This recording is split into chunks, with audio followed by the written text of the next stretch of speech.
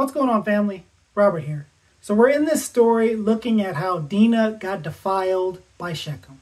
And in this story, it says that Shechem loved Dinah so much that he went to Jacob and the sons asking for her hand in marriage. And here is the response after his desperate plea to marry Dinah. He says in Genesis 34, verse 13, these words, "But Jacob's sons answered Shechem and his father Hamor deceitfully, because he had defiled their sister Dinah. 'We cannot do this thing,' they said to them. 'Giving our sister to an uncircumcised man is a disgrace to us. We will agree with you only on this condition. If all your males are circumcised as we are, then we will give you our daughters, take your daughters for ourselves, live with you, and become one people. But if you will not listen to us and be circumcised, then we will take our daughter and go.' These words seemed good to Hamor and his son Shechem. The young man did not delay doing this because he was delighted with Jacob's daughter. Now he was the most important in all his father's family. So Hamor and his son Shechem went to the gate of their city and spoke to the men of their city. 'These men are peaceful towards us,' they said. 'Let them live in our land and move about in it, for indeed the region is large enough for them. Let's take their daughters as our wives and give our daughters to them. But the men will agree to live with us and be one people, only this condition: if all our men are circumcised as they are. Won't their livestock, their possessions, and all their animals become ours? Only let's agree with them, and they will live with us.'"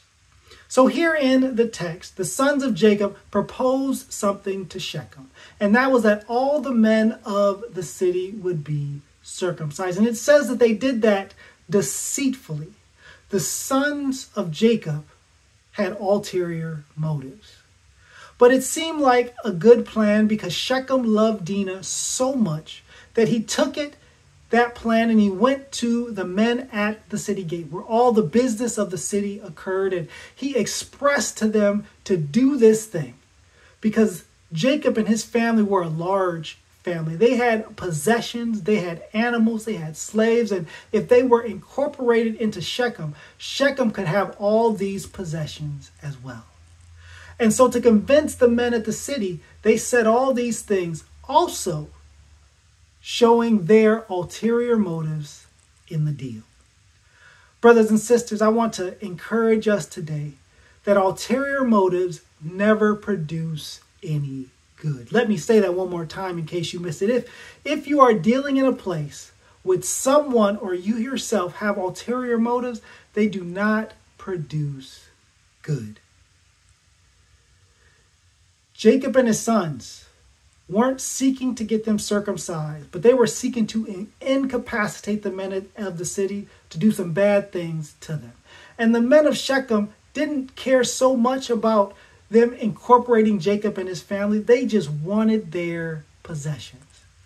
And all of that brought the downfall of both of the people of Shechem and also the people of Jacob's family, specifically Simeon and Levi. Brothers and sisters, again, let me encourage you that ulterior motives do not produce. So let's not be like the people in this story, but let's be people with a pure heart and a pure mind. Paul says that this is the will of God for you, your sanctification, to be more like Christ and less like the people in this story.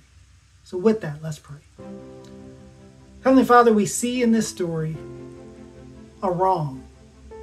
And then we see that wrong being covered up by ulterior motives, both by Jacob and his sons, but also by the men of Shechem. Help us to see this as an example for us not to follow, and to follow the example of Christ in holiness, in sanctification, and in goodness. Lord, we love you, we praise you, and we thank you. In Jesus' name we pray. Amen. So thank you for studying with me. Come back as we continue to look at this story of Dinah's defilement. God bless.